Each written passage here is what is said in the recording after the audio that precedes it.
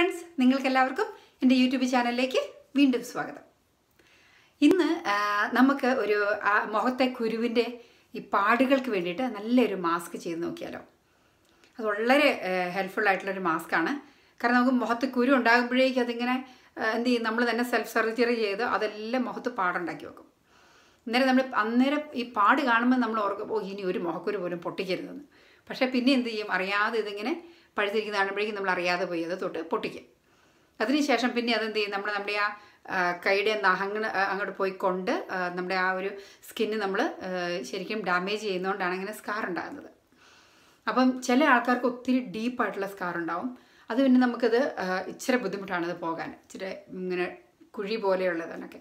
അതിനൊക്കെ മൈക്രോഡെർമേഷൻ ചെയ്ത് കഴിഞ്ഞിട്ടുണ്ടെങ്കിൽ ഒത്തിരി ബെറ്റർ ആവും. പക്ഷേ നമ്മൾ 1-2 മൈക്രോഡെർമേഷൻ കൊണ്ട് അത് ആകിയല്ല.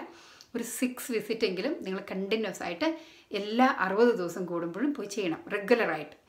അപ്പോൾ അങ്ങനെ ചെയ്ത് കഴിഞ്ഞിട്ടുണ്ടെങ്കിൽ ശരിക്കും നമുക്ക് ഈ മുഖത്തെ കുരുവിൻ്റെ സ്കാറുകൾ മാറാൻ വേണ്ടി ഒത്തിരി നല്ലതാണ്.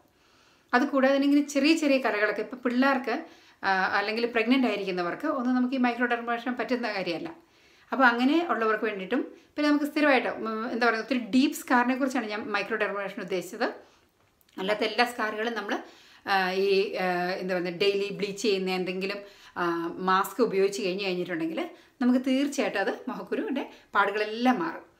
അപ്പം നമുക്ക് അതിന് വേണ്ടിയിട്ട് ഇന്ന് നല്ലൊരു മാസ്ക് നമുക്കുണ്ടാക്കാം. ഇനി എന്തൊക്കെയാണ് വേണ്ടതെന്ന് നമുക്കൊന്ന് നോക്കിയാലോ.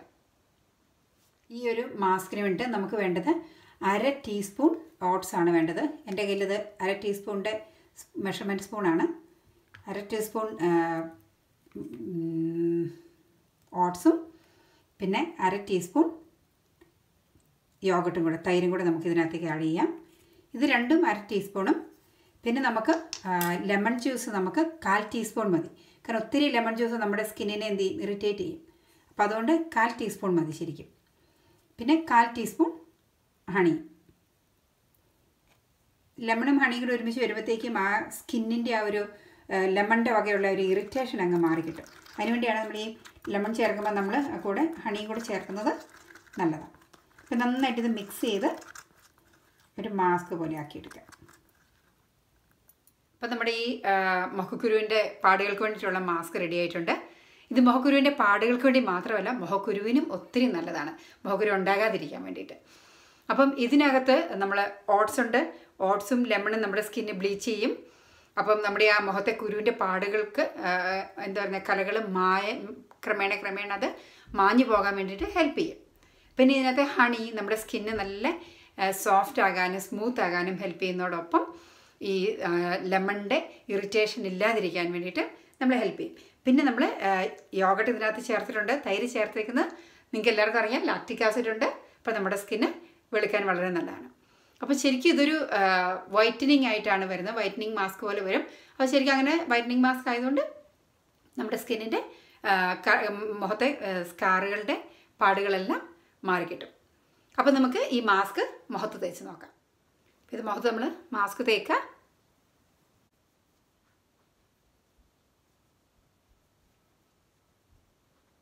അപ്പോൾ ഞാൻ മുഖത്തെ മാസ്ക് തേച്ച് 8 മിനിറ്റ് ചെയ്ത ശേഷം കഴുകിക്കളഞ്ഞു. വളരെ നല്ല മാസ്കാണ്. അപ്പോൾ നിങ്ങൾ എല്ലാവരും ഇത് ട്രൈ ചെയ്ത് നോക്കണം. ഇത് മുഖക്കുരുവിന് പാടുകളുള്ളവരും മുഖക്കുരു വരുന്നവരും, ഇത് ടീനേജ് പിള്ളേർക്ക് ഒത്തിരി നല്ല ടീനേജ് പിള്ളേർക്കാണല്ലോ ഒത്തിരി മുഖക്കുരുവൊക്കെ ഉണ്ട് പ്രശ്നം വരുന്നത്. അപ്പം നിങ്ങളെല്ലാവരും ഇത് ട്രൈ നോക്കണം. നിങ്ങൾക്ക് ഈ വീഡിയോ തീർച്ചയായിട്ടും ഇഷ്ടപ്പെടും. അപ്പം മറ്റൊരു വീഡിയോയിൽ കാണുന്നവരെ നിങ്ങൾക്ക് എല്ലാവർക്കും